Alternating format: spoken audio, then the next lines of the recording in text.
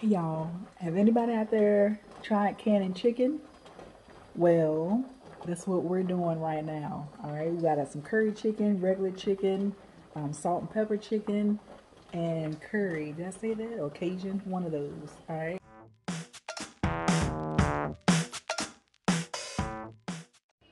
So you definitely want to add a little drop of vinegar, y'all. We want to rinse our chicken. I don't care what they say. Make sure you rinse your chicken off. All right. We don't know where it's been, how it's been handled. We want to rinse everything, let it soak for a couple of minutes, and then we're going to rinse it off, drain off that water, and rinse again.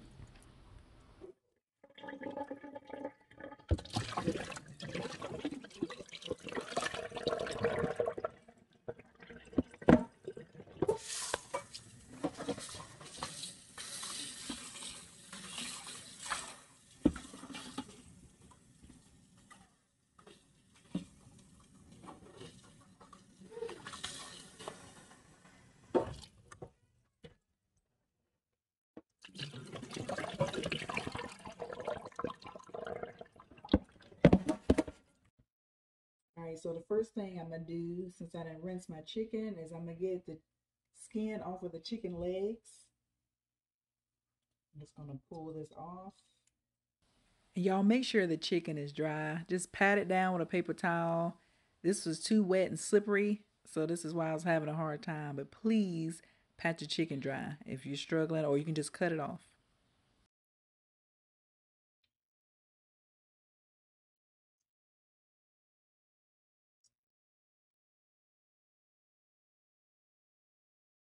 I'm just going to stuff this down into the jar, and then I'm going to repeat that. I'm going to start by putting the smaller ones in there first.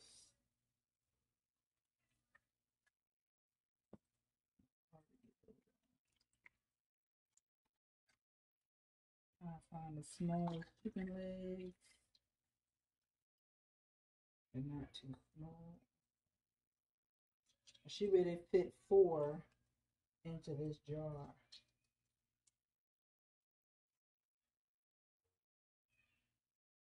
You can leave the skin on if you want, but I am not.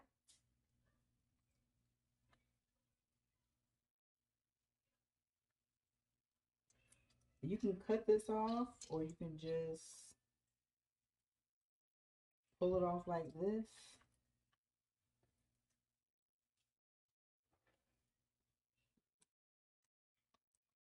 Being difficult. Then I'm gonna just put the other 2 up, just like this.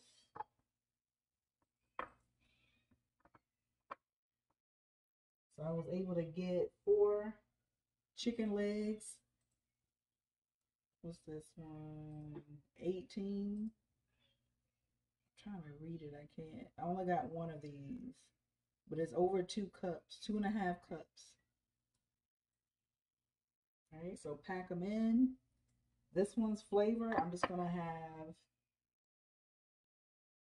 Hold on, y'all. I'm gonna wash my hands because I don't want to be touching all the other stuff. All right, I'm back, and because I'm using more than a quart, I'm gonna use a teaspoon of salt, and I'm using cannon salt. So I'm just gonna sprinkle that, and then I'm actually gonna put a little bit of chicken stock seasoning in here, maybe about half a teaspoon, and then I'm gonna push. Actually, I'm gonna push this down there. All right, so now it's below. So I want about a inch and a quarter, which is where it's at, of headspace. And then I'm gonna pour my water in here.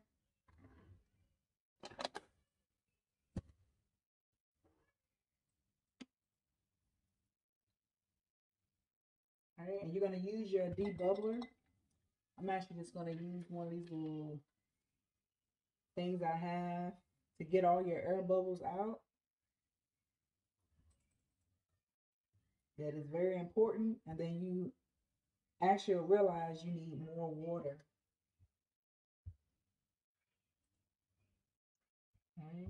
There's some bubbles coming up.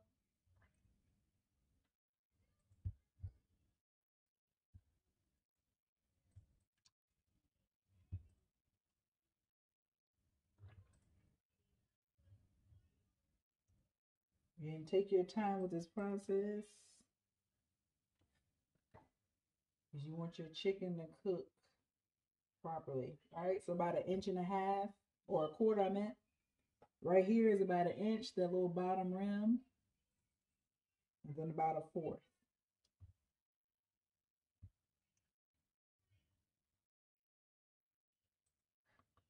And then we're going to put the rim on it, finger tighten or hand tighten, and we're going to sit this to the side.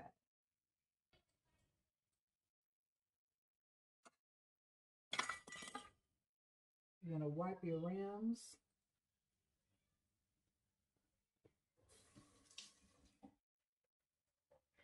Make sure you have a proper seal.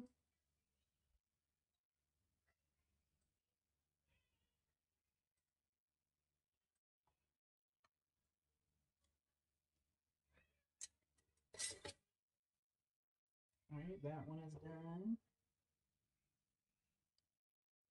I'm going to sit that to the side. I'm going to do the rest. For the others, we have you can use chicken breasts or chicken tenders. If you use the breast, you're already going to cut them up into the tenders or chunks. So I got some chicken tenders that I'm actually going to cut up in little chunks.